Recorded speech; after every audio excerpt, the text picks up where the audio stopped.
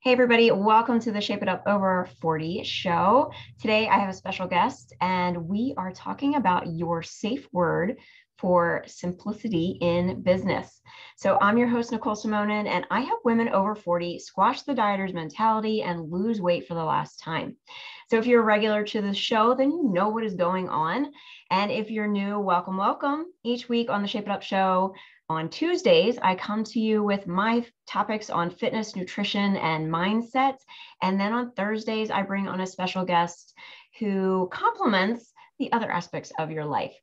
So if you want to get more information or more help to work with me, I want to invite you to schedule a discovery call at shapeitupfitness.com/call. And we are going to dive into our special guest today and her topic. So my special guest today lives in the cozy mountain town of Nelson, British Columbia, with her mountain-loving man, their teen son and daughter, and their two mini dachshunds. I can never say that word right, so hopefully I did. She is obsessed with Game of Thrones, triple shot lattes, working on jigsaw puzzles while listening to Game of Thrones podcast and drinking lattes. While she isn't busy doing all that, she is a business mentor for moms who are coaches. She helps her clients get clarity on their niche or niche, whichever way you want to call it, their signature offer and simple marketing plan to follow that attracts consistent dream clients. Her superpowers include sniffing out overcomplicated so you can build the business of your dreams with ease, self-confidence, and loads of downtime to connect with your loved ones and yourself.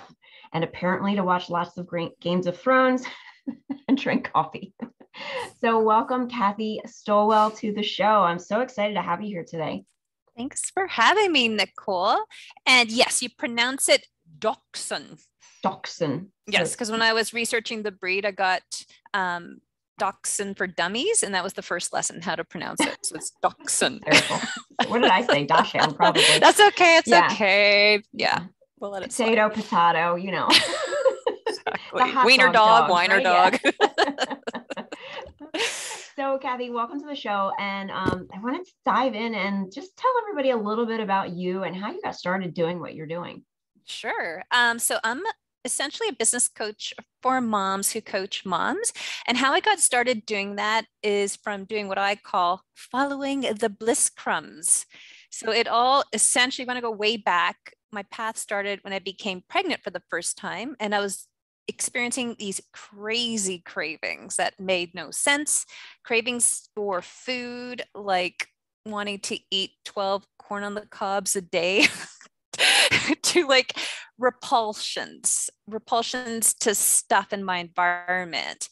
And I noticing there was a theme. I just wanted everything around me simplified. I had this really strong instinct kicked in. And what really blew my mind is when I later learned that corn on the cob has a high amount of lactic acid. Is that correct? I think that's what you need, not lactic acid. That's what you get when you work out too much. Yeah. There's a vitamin you're supposed to eat a lot. It's escaping my mind right now. Citric but acid? Vitamin C? Folic acid. Folic acid. Yes. Folic acid. Need that for pregnancy. Yes. Mm-hmm. Okay. Because I started taking the prenatal vitamins and I just couldn't do it. It made me nauseous. So I got off them, but then I was like, corn on the cob. And so I went great. So I find out corn on the cob has a high amount of folic acid. And yeah, it blew my mind how becoming pregnant, I felt more dialed into my own inner knowing. And I also felt more dialed into that mama bear energy of expressing of like, no, thank you. I don't want this. Well-meaning family members gifting us, et cetera, et cetera. So that was the genesis of me being like, following my cravings leads me to goodness. And then what led me to coaching eventually was starting a blog, as the original purpose was to document our foray into starting up a hobby farm. And it turned again into sharing my bliss online. And then I started attracting moms who had similar bliss palette as me, and I started just making fun connections online. And I was like, well, we live in the middle of nowhere now. What am I going to do to make money? And so I started exploring different ways to monetize my love of sharing what turns me on essentially, and getting conversations rocking and rolling. And I tried a whole bunch of different things, namely an Etsy shop because I was hyper crafty at the time. And then starting a online sewing program, an e-course. And that was getting closer because then I started seeing these moms. The whole premise of the e-course was how to sew with little rugrats around. So essentially releasing perfection, noticing how little chunks of time add up so they can create a project that's really excites your soul. And then I'm like, ooh, now I'm on to something. So that inspired me to become first a simplicity parenting coach, because I noticed too, simplifying brings you that space and those boundaries to make time for yourself, and also a creativity coach, which addresses those areas of resistance, i.e. the perfectionist piece. And like I was saying, small bite-sized action can get you closer to your goals. And I smush those two core philosophies together to create what I call Mama Bliss coaching. And then that led to teaching moms how to coach in this style, which then led to me becoming a business coach for moms who coach moms so they can get clients and we could spread that bliss wave across the world. That's awesome. I love that your focus is on simplicity, because I know, I mean, I've been in the business since 2006 doing personal training and fitness and nutrition.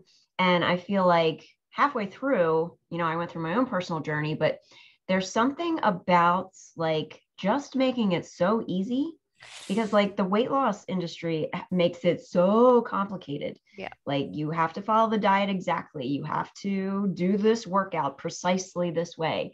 And so my business too is shifting to like, how simple can I make it? How easy can I make it? So I love that you bring that to people. And also just like what you're saying, what did you call it? The bliss wave? What you called it? The bliss crumbs lead to a bliss wave. Yeah. The bliss wave's a new thing. I just came out of my mouth. We'll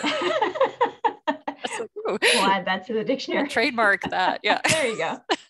Yeah, but like I know like just the ripple effect of like anybody who is a coach or anybody who has an impact on anybody's life, once I was actually thinking about this today with my clients, in the sense of like when they lose weight, they don't just lose weight for them, but they're making an impact on those kids that they have, the grandkids, and so forth. And it trickles down the line. And it's the same thing, I would imagine for your business, in the sense of like, when kids see mom doing something that she loves and is successful at it, it goes down the line. It makes that next generation. Kids are so sensitive. A quick story: when my daughter was born, it took my mom a few weeks to come out here to meet her.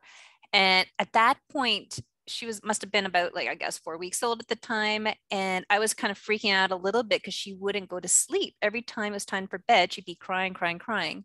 And then my mom would just grab her and she would just settle. And I'm like, tell me your secret. Baby whisperer. She said to me, yeah.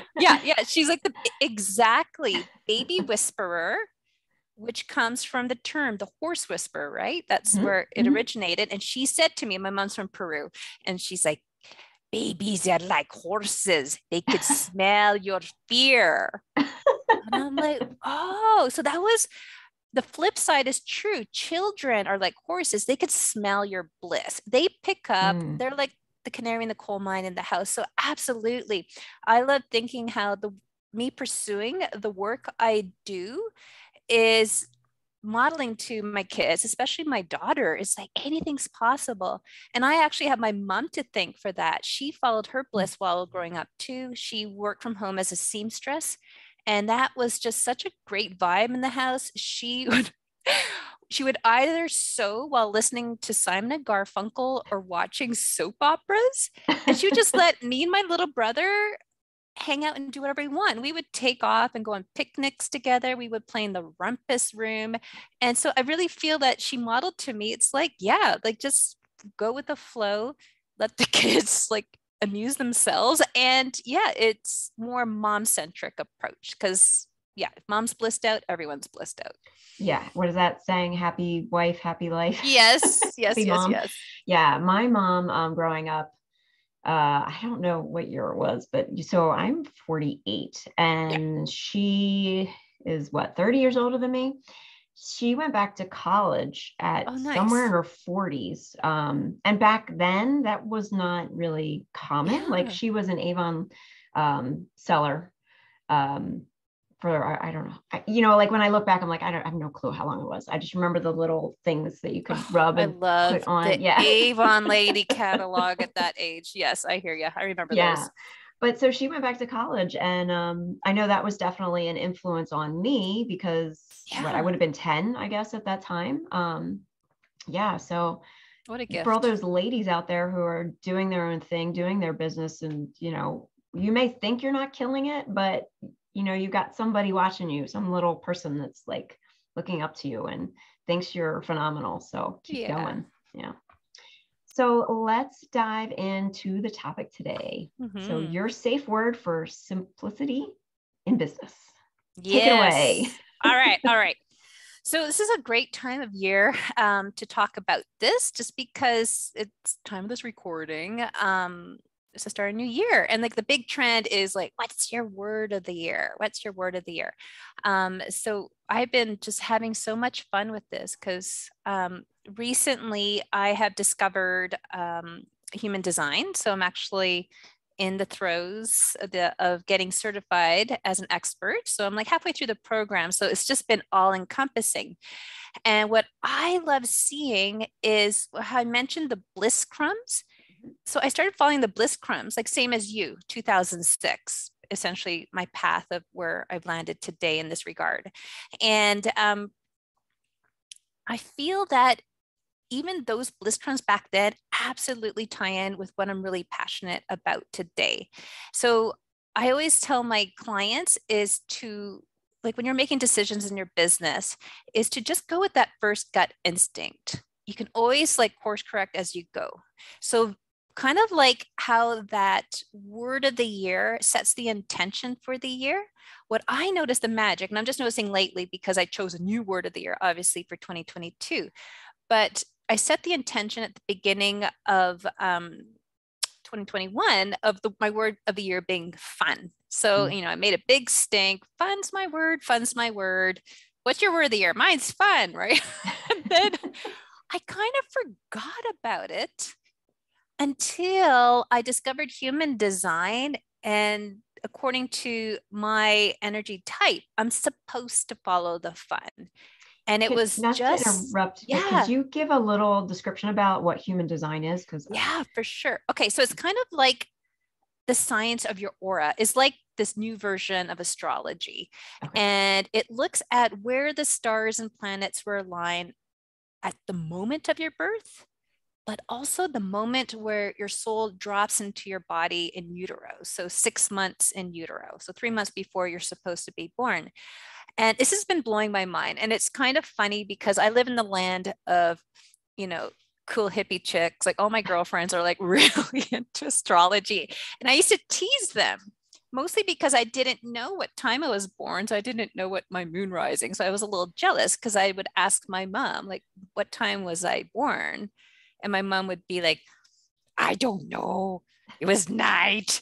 It was day. It was dark. I don't know, so I was so frustrated. So I finally found out because I was so intrigued by human design. So I had to write a letter to the hospital in Montreal, like, please tell me what time I was born.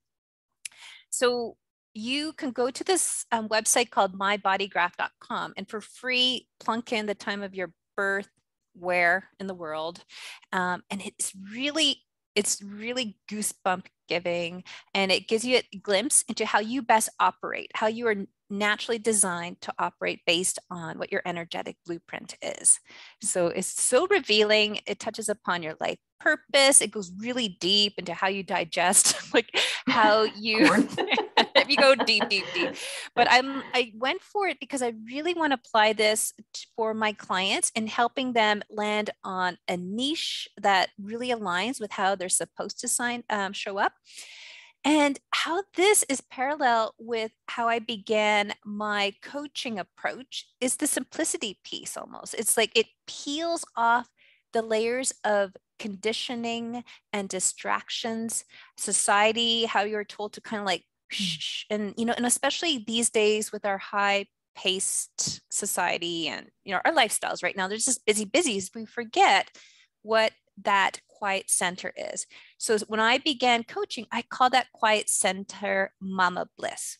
And all the words I chose for my word of the year is almost like little sub words that hang off of the mama bliss umbrella. So fun, that speaks to my bliss. I had the word trust for a long time. My word of the year once was release the fear, or, grouping of words, right? So they all kind of like, simplicity was absolutely, I think that was for 2 years, I had simplicity, just words that remind me I can always go back to my true nature, mama bliss, but that is open to interpretation. So you can choose. So because I train moms now how to coach other moms and they have ideas for what they want to call their business, I'm like, absolutely. That was like the umbrella for my business. That was the intention I laid out for what I promised my clients to get. Let's peel off those layers of distractions and get back into your own inner knowing. But really, simplicity is the best way. It's just like, let's simplify everything so we can turn our gaze inward and tap into our own inner knowing. Yeah. So, so I came up with a safe word. What safe word really is an acronym for you to hit the pause button.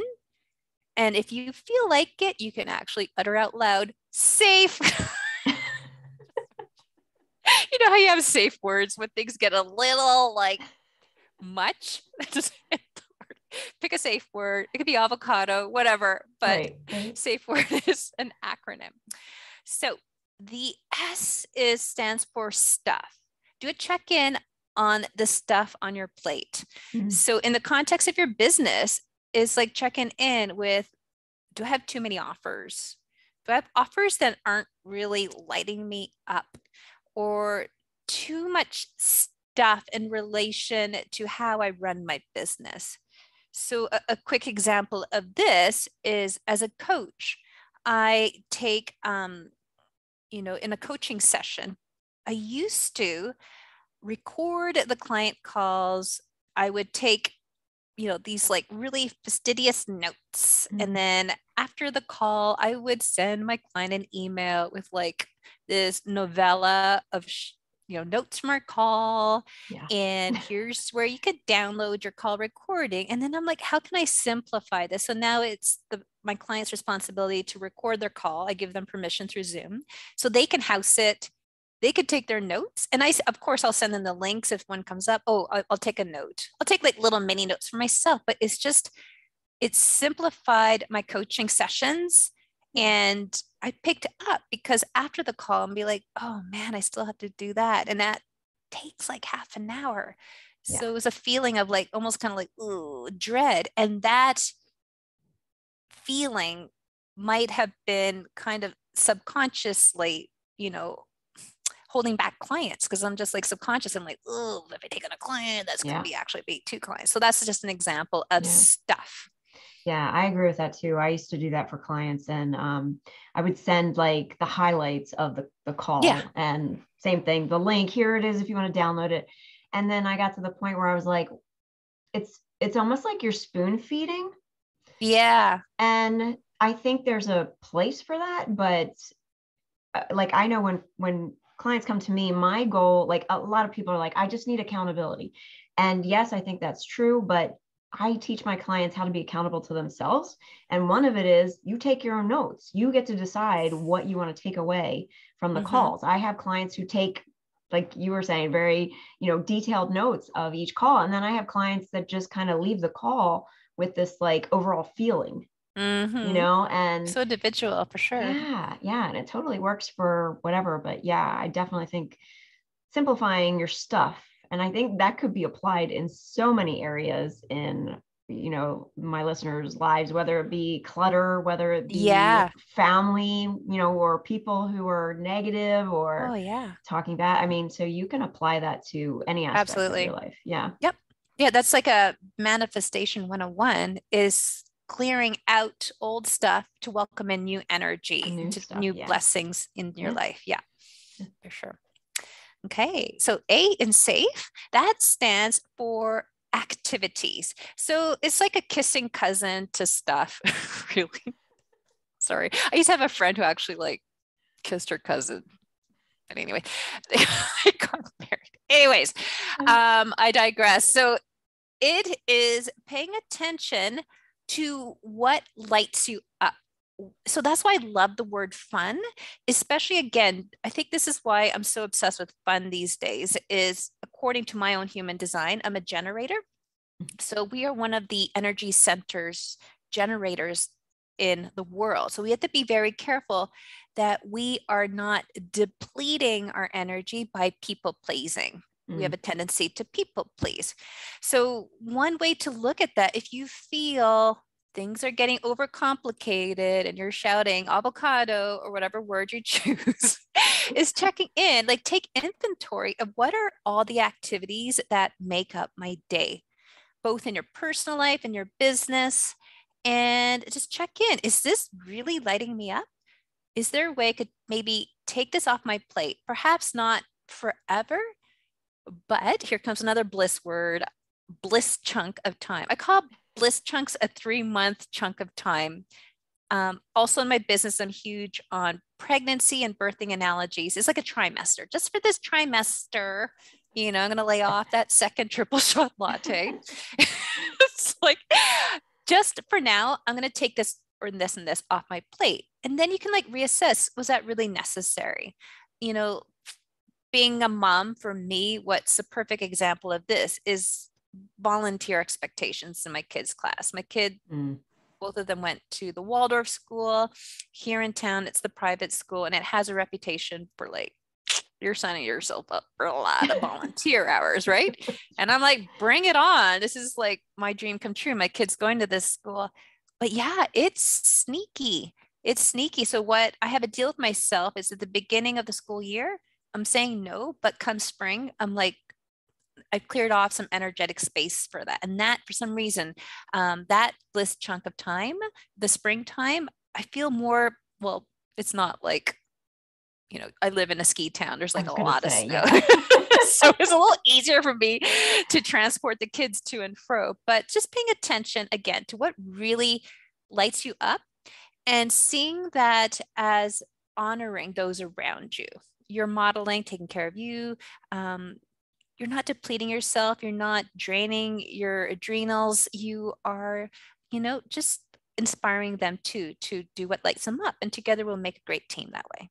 Yeah, I think that's important just in general, because I feel like there's a lot of like, how do you want to live your life? Do you want to be running around like with a chicken that's head's cut off, just like a crazy person? Yeah. Is that how you want to live your life? And I know for me, now my kids are teenagers now, but when they were little, I feel like as a new mom, and I was an older new mom, like there's these expectations of like, yes, you have to make the cupcakes and you have to bring all the stuff and you have to do all the things and you have to be with the kids and all that. And not that I didn't want to be with my kids, but there is a level of balance of like, and how do you want to really how do you want to go through life? And the same thing could be said on the other end, for the people who I'm thinking of weight loss wise, do you want to sit on the couch all day and watch Netflix? Like what's your drive? Where do you want to like exit this world? Like this is kind of morbid, but like when the time comes, what's the mark you want to leave on the world? Yeah. Is it that I left a dent in the couch and I watched all the Netflix shows that I possibly could? And maybe that's your call. But I think finding that balance of, what you want, not what the expectations of anyone is, which is great. Yep, exactly. Yeah.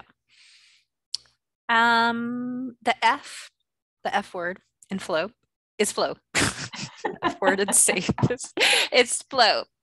So like similar to what you were saying, it's not like we could never sit on the couch, and we have 3 wicked dents in our couch. Our 2 wiener dogs, they got their own dents. It's hilarious. And I got mine. But anyways, it's not to say, yeah, like follow your bliss. That's my bliss too. But at the end of the day, the kids go to bed, and me and Craig right now are on this Dexter kick. The new season, so good. And but yeah, it's just honoring what consistency looks like for you. So in context, again, for your business, consistency is important, but you get to define what that looks like for you. So some people, it could be more of a rigid, I'm following this daily routine and schedule.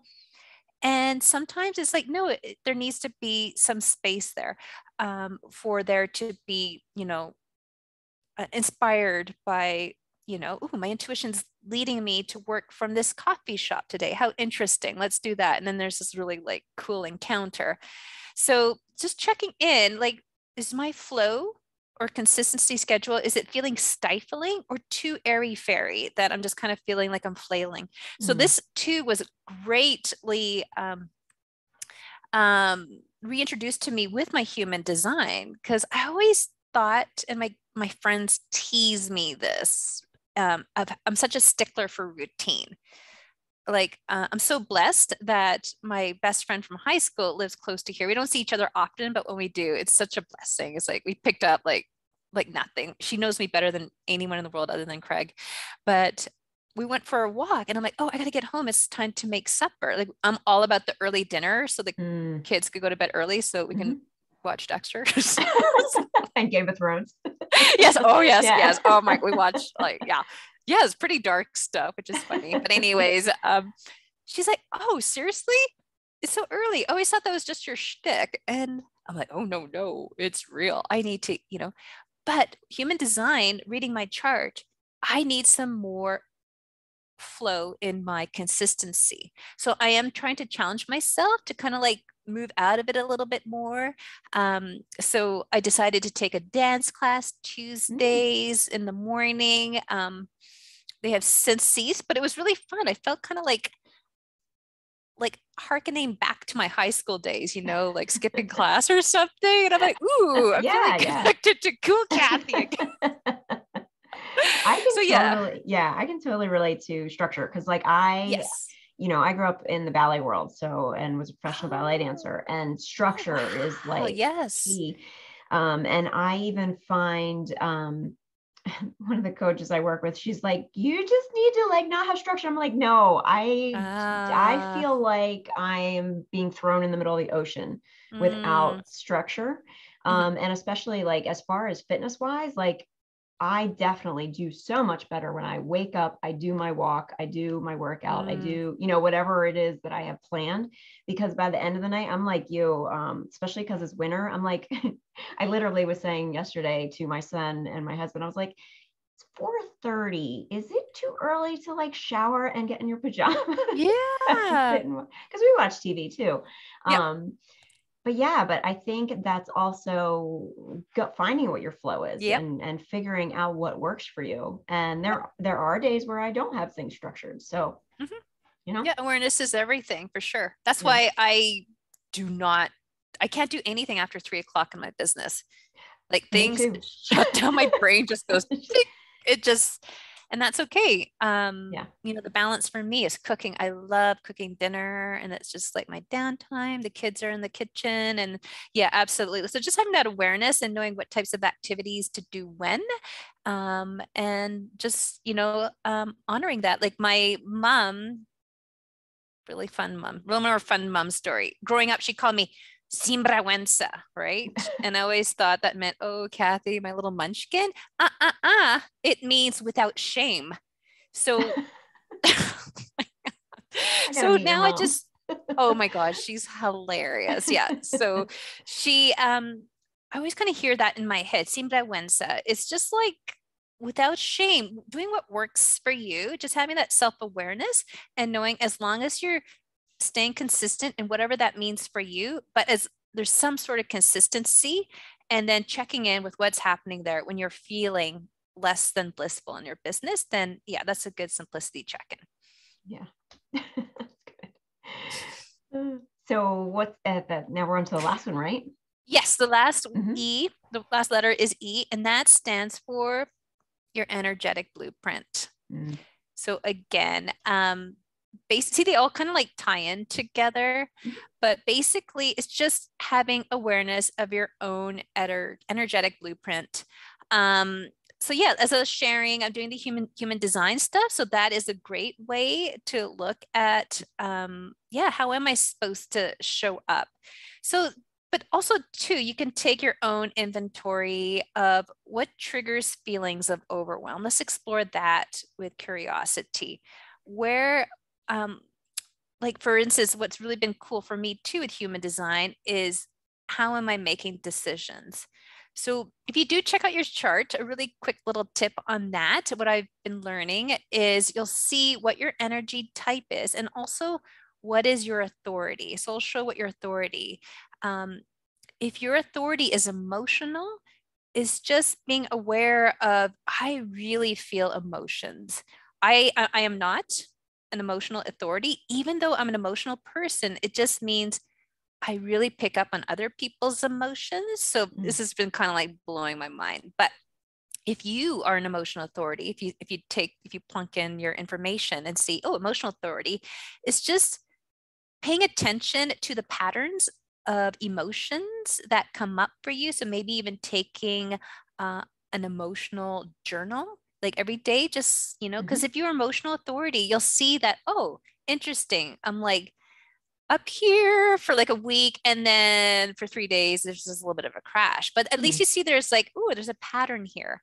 Just being aware though, if you are emotional authority, is that you're not making your decisions when things are really like rocking and rolling.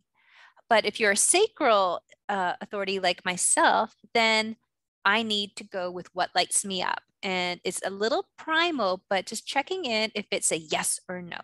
Mm. So noticing if you are sacral, if you can surround yourself with yes or no, this or that type questions, and then just go with that, ooh, that lights me up, or ugh, like kind of like the corn on the cob thing, right?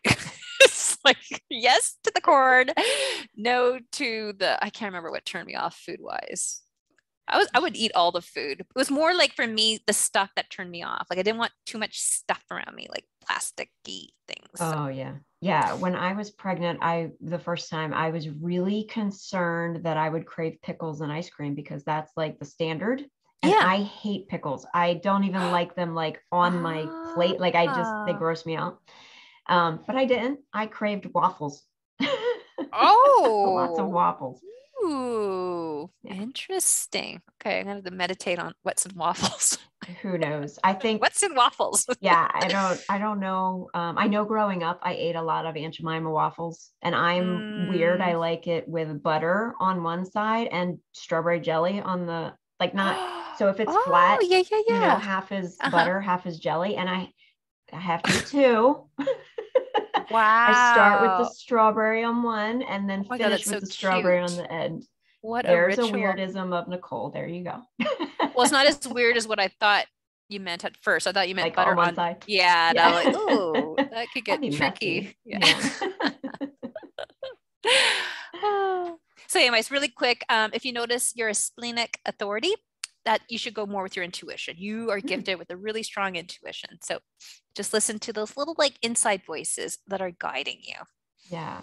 I've little been hits. hearing about the human design and I had no clue what it was about, to be honest with you. So I'm glad you kind of explained that a little bit. And Yeah, it's so for anybody fun. who is curious, I will have the show notes, the link that you mentioned earlier. I'll put that in Yeah, there as well too. absolutely. Yeah. So how do you know when you need to use the safe word? When actually really quickly related to human design, if you look on your chart, if you go to that website, there'll be an area where it says not self theme, and then I'll have like an emotional. If you are like my type, it says frustration. So that when I'm feeling frustrated, it means I'm out of alignment with how I'm meant to show up.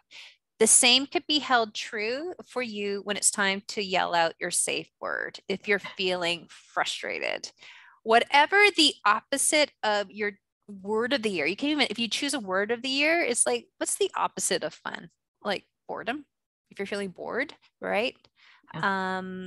For my word of the year, fun fact for 2022, it's emotions. So I was inspired by a Stacey Bateman podcast recently where she spoke to this. She's like, try this one on. I'm like, ooh, I'm intrigued. So for me, maybe it could be like feelings of detachment, like pushing, like I feel like I'm pushing things away, or I feel like kind of stifled, like on the brink of tears, or just anyways. Yeah. So yeah, you know it when yeah, it's the opposite of whatever Mama Bliss means to you. So what I meant Mama Bliss when I first was Mama Bliss is the absence of me at my less savory mothering moments when my kids were little. So that was for me losing my patience, which could translate as feeling frustrated. Yeah. And for me, it always kind of presented when we were late for things. Like I signed up Edie for like Suzuki Method, like music classes when she was so young. Leaving, that was our first lesson, and it was not pretty. Like, I hope my neighbors didn't have security cameras. I was just like, we all have yeah, those it's just moments. like, yeah. And I'm like, there's too much on my plate. Safe word. What's the stuff? What are the activities? How can I go more with the flow? And how can I honor the way I am meant to energetically? So that's just an example of, how you can know when you need to check in with where you're at. To me, it sounds like, and I know I do this for myself, is like if it's a negative kind of feeling, like a negative umbrella, I'm like, I don't know if that's the right thing to do. But you got to, I think, distinguish between, is that fear of like moving forward, or is it like what is the root feeling that it's coming from? So one of the things that you do is, which we talked about, are train moms how to coach inside your Mama Bliss coaching school. And you offer a 12-week certification program for moms who want to start offering one-on-one coaching services.